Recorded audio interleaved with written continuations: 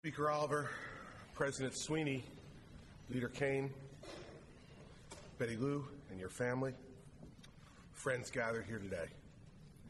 As you know, I had intended to come before you today to give a report on the state of our state, and I will fulfill that constitutional obligation by addressing you and our citizens more fully next week.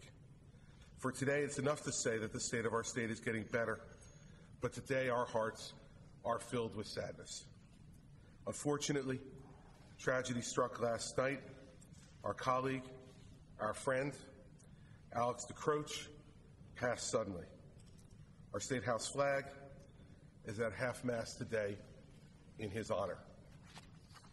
He passed doing what he loved, serving the people of New Jersey. But it does not lessen the pain. To Betty Lou, to PJ and Christopher, to Jessica and Erin, and to your grandchildren, Connor, Kayla, and Noah, we offer the most sincere condolences possible. We join you in deep sadness, and we express to you thanks for supporting Alex in a life well lived. For me, Alex was a close family friend and a mentor for almost 20 years. He helped me get my start in elective office as a freeholder in Morris County back in 1994. And ever since, he was a valued advisor, an unshakable ally, and a source of all that is good in politics and in public service.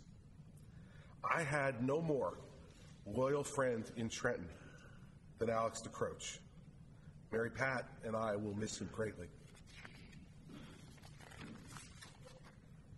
Alex devoted much of his life to the public, to making Morris County and New Jersey a better place. He did it through business as a partner with the late Congressman Dean Gallo. He did it through his service to many charitable boards and foundations, and he did it through government service. He was a Morris County freeholder, and since 1989, he called this chamber home. He was loved by his constituents enough that he was reelected 11 times, and he was respected by the members of his caucus enough that he was elected Republican leader.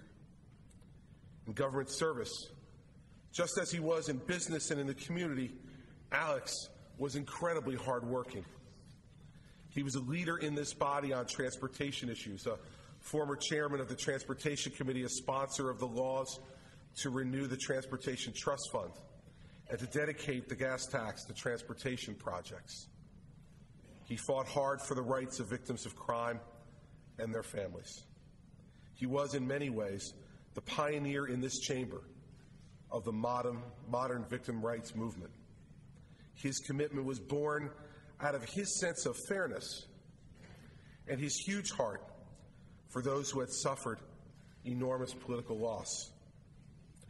The victims of crime and their families have lost their greatest advocate. He was a fierce competitor in the political arena. While Alex always had a smile and a kind word for everyone in this business, behind that genuine friendliness was the ferociousness of someone who had deeply held convictions. Alex was a fighter. He knew how to win and lose in this arena gracefully. He knew how to wage a good battle.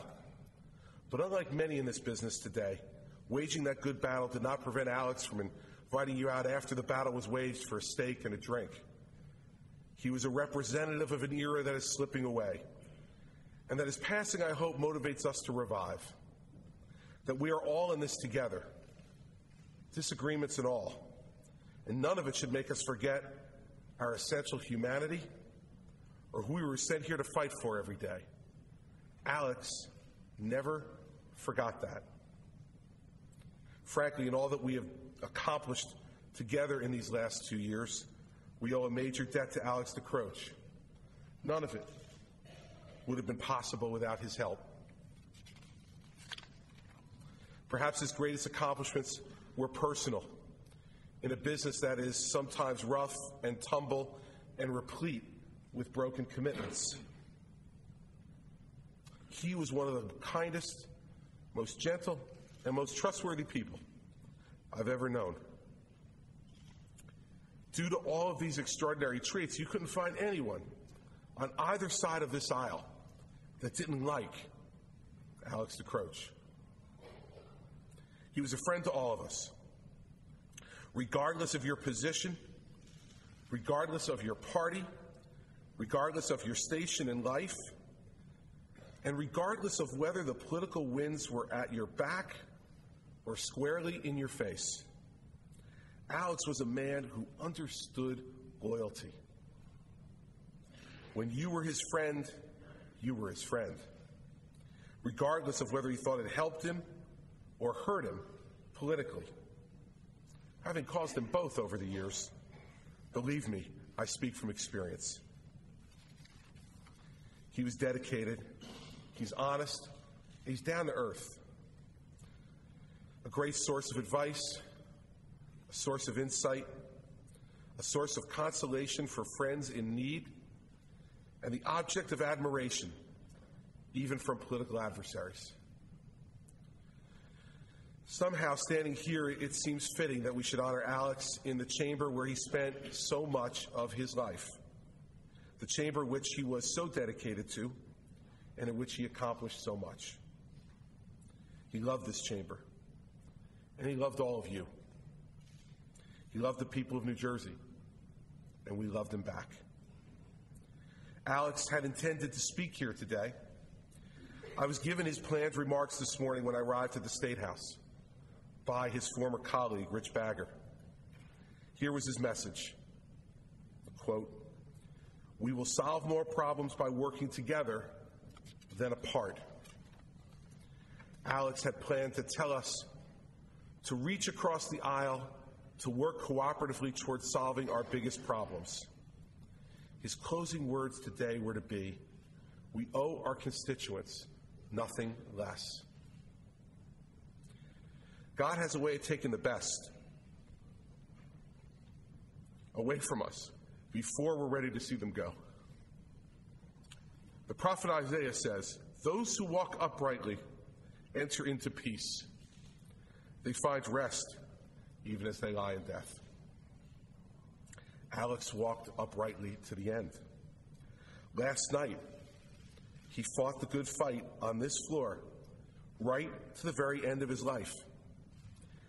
That's so often said metaphorically about people in this business, but for those of you who were here on this floor last night, you know that it was literally true about Alex. He fought for his beloved colleagues, for his steadfast principles, for his belief in this chamber, and for the people he was elected to serve until the very last moments of his life.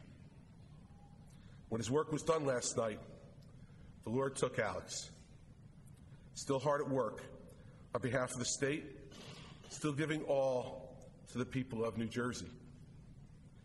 And we know that he took him in peace and will care for him gently in the palm of his hand. To Betty Lou and to Alex's family, we send our love and condolences. And to Alex, who no doubt is watching down on us as we sit here at this moment, we send our love, our respect, and our eternal gratitude. We will do our best to make you proud. Thank you. God bless you, and God bless the good and kind soul of Alex DeCroce.